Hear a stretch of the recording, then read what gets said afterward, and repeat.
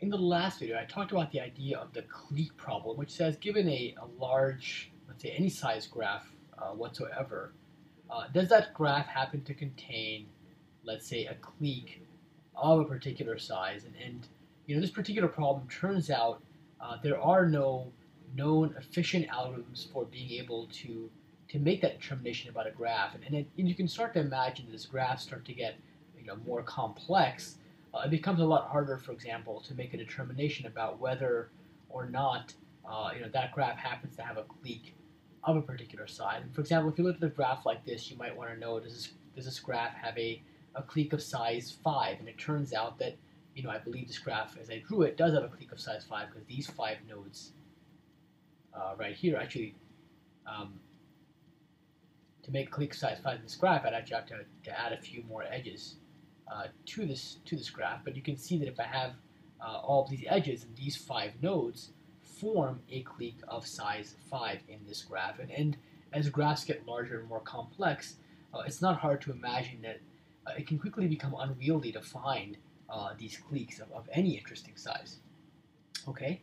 Now, what's interesting about clique is that it has a very fascinating property, and it's a property that is very relevant in the context of the P versus NP problem. It turns out that you can actually take any problem in NP, and you can transform it. You can take any problem in NP, and you can transform it. You can transform it into an instance of clique. Okay, and let me kind of explain what that means at a more fundamental level. Let me give you an example, actually, so that maybe it's a bit more concrete. You could actually build a transformer. Okay, a transformer. Let's call this transformer something from a box. Okay, so let's imagine this transformer is a box. Okay, and this transformer can take any instance of an NP problem. So, for example, let's say it takes an instance of the factoring problem. Okay, now factoring, I'm being a bit loose here, is not technically an NP problem because it's not a decision problem, but kind of bear with me, and it turns out this is more or less true, even if we're talking about factoring as a problem. But we can take, let's say, any instance of factoring, and we can efficiently transform it by pushing it through this transformer into an instance of the clique problem. Okay? And when I say that, that means that if you could come up with an efficient algorithm for solving clique, then you can take that algorithm, and with some massaging, you can come up with an algorithm that solves the factoring problem. Now, the one big detail I've left out here is how you would construct a transformer of this nature. It turns out there are constructions of such transformers. I will not describe those constructions in these videos because they are a bit more involved, and I think that you would lose a lot of the intuition when I go into some of the mathematical rigor around how these transformers are constructed. But just kind of take my word for it for now that there is a possibility, there is a mechanism by which you can construct such a very powerful transformer that can actually take an instance of factoring and convert it into an instance of clique such that any efficient solution to clique can in turn be used to construct an efficient solution to the factoring problem. Okay. Now, what's actually also interesting about this transformer is that in this particular case, for clique and factoring, it's known to go in one direction. In other words, we know how to transform factoring instances into clique instances, but we do not know how to go in the opposite direction. We do not know how to transform clique instances into factoring instances so that any efficient solution to factoring would in turn lead to an efficient solution to clique. Okay? Now, as I mentioned before, there is such a transformer. For any problem in NP, it turns out you can come up with such a transformer that can transform that problem into an instance of clique. Okay? So what that means in a broad sense, and this is hypothetically speaking, of course, if you could solve clique efficiently, that is, if you could solve clique in polynomial time, then it turns out you can theoretically solve any problem in polynomial time. Okay?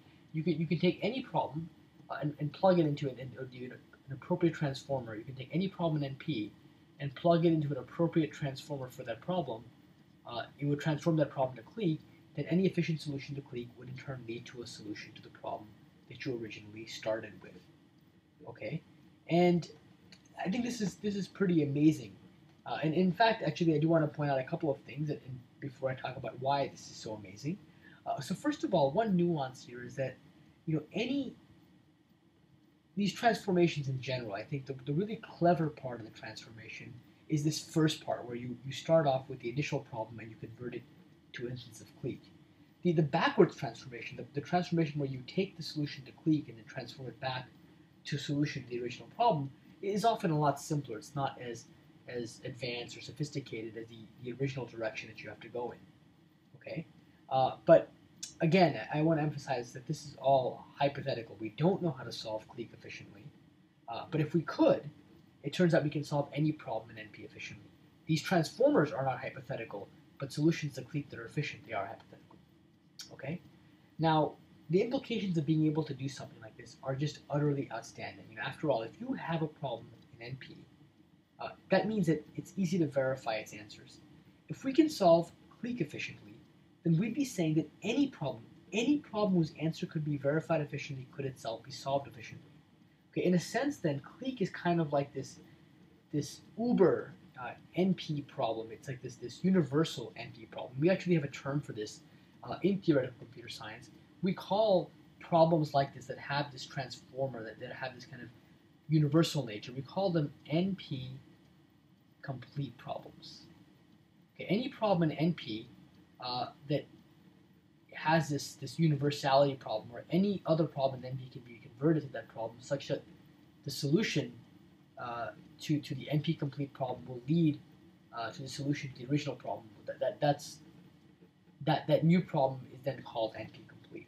Okay, I realize this is maybe a bit more muddled than I would have liked, but hopefully you get the idea that clique has this very, very powerful property. Now it turns out that clique is not unique in that regard. It's not the only known NP complete problem. There are literally tens of thousands of such problems come up quite naturally in various domains. And in fact, there are NP complete problems in domains such as obviously computer science. Okay, there are NP complete problems in math. There are also NP complete problems that come up, for example, in biology. So, for example, being able to fold proteins, it turns out you can express that as an NP complete problem. There are NP complete problems that come up in physics. Okay, there are NP complete problems that come up in economics. For example, there are some NP complete problems related to game theory, in particular solving certain kinds of Nash equilibria in games, and so on and so forth. Okay, and there are just so many of these remarkable problems out there, and this is probably why the P versus NP problem is so interesting, because it seems like there are just so many interesting problems out there that are just really hard to solve because they are NP complete, but at the same time, any of their answers can be verified efficiently. Okay, and they come up in so many different domains. I'll give you some names of standard or well-known NP complete problems. So some of the names include things like the traveling salesman problem, which basically says you have a salesman and he has to traverse a number of different cities, and you're given information about the cost of going from city to city, and you want to find out if there's a route that the salesman can take that does not exceed a certain cost. That problem, it turns out, in the broadest sense, is an NP complete problem.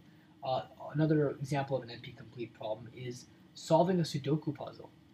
Sudoku puzzles you might be aware of, you might have seen them in the newspaper. They're puzzles where you have to basically fill in numbers into different boxes such that the sums in various directions are, or rather not the sums, but the number of times a particular number or digit is used in a particular direction is unique. It turns out that if you took a generalized version of Sudoku, instead of dealing with, let's say, 10 digits, if you kind of made an n by n version of Sudoku, you would in fact have an NP hard problem. Another example of an NP hard problem is what's called a subset sum problem. Okay, and you can look each of these problems up, and I would encourage you to do that if you're interested. Protein folding, as I mentioned before, is another example of an NP hard problem. So these are all instances of NP hard problems. And what I will do in the next video is I will switch gears a little bit and talk about, in a broader sense, what it would take to resolve the P versus NP question.